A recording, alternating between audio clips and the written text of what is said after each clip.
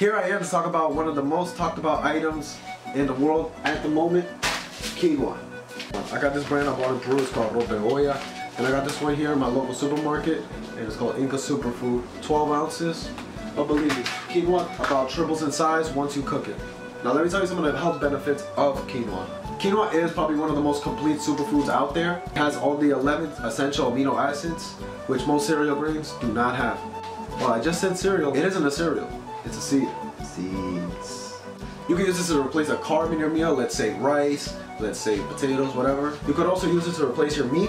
Plus, it's tasty.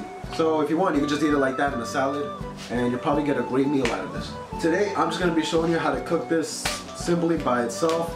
We're not gonna try to flavor it, not gonna put it as its own little dish, but I am gonna show you how to cook it because a lot of people do not know how to treat this product. And this is a really long list of things you need to cook quinoa. So pay close attention. Quinoa, a lot of water, and salt. That list was long. Let's go. Okay, this is the most important step of making quinoa. The first thing you have to do, and have to do well, is rinse the quinoa.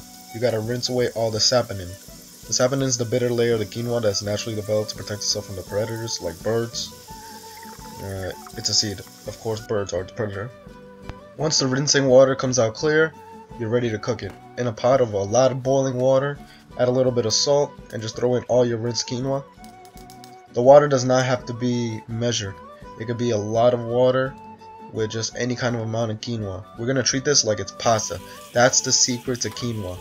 If you're going to steam quinoa, it's most likely that you're going to end up with a lot of burnt quinoa at the bottom of your pot, and we don't want that. Quinoa is expensive enough as it is. So we're going to make the most economical choice, and we're just going to treat it like it's pasta. Now when you're cooking it, you're probably going to see a froth at the top, like how I got it right here. You're probably wondering what that is. That's the leftover saponin that stayed on the quinoa. I've had to rinse it a little bit more. Maybe it won't come out for you, but if it does, just do what I'm doing. Just try to ladle out all the froth from the top. I'm just trying to evade any bitter flavor whatsoever. If you don't seem to get all of it out, don't worry. You can just put in a little pinch of sugar and it'll balance out the bitterness. Now back to the cooking. I set my timer for only 7 minutes.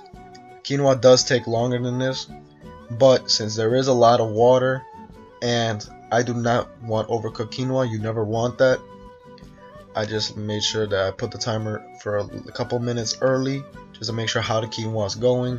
You never know, every kitchen stovetop varies. Some are more powerful than others. Some might cook it a lot quicker, some might cook it a lot slower. As you can see, this is after 5 minutes. It's gonna be 2 more minutes before I really wanted to see how it was going. But it's quinoa, you know, it's better to be safe than sorry. The quinoa was still hard. I still had a lot of cooking left for it. So I'm just gonna let it boil through until the 7 minutes are up. See how it goes. As you see, after 7 minutes, it's still not completely cooked, but we're close to it already. You can see that we're close already because the seed has inflated.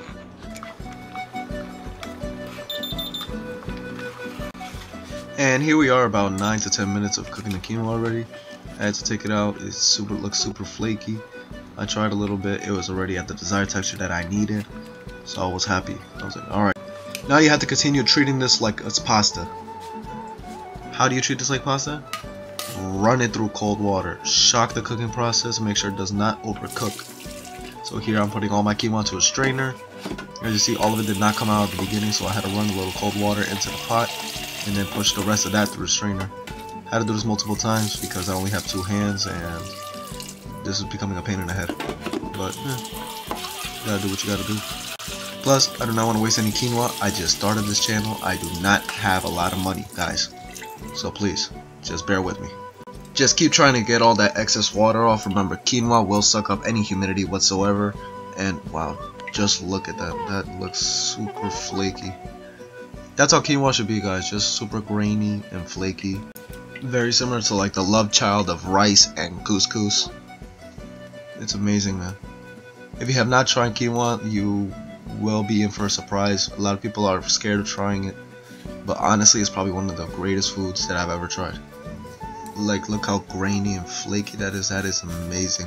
I remember the first time I had this in Peru, it completely blew my mind. It opened up like a world of possibilities in my head, and I just loved it, man. Now let's go in for a taste, see how it tastes.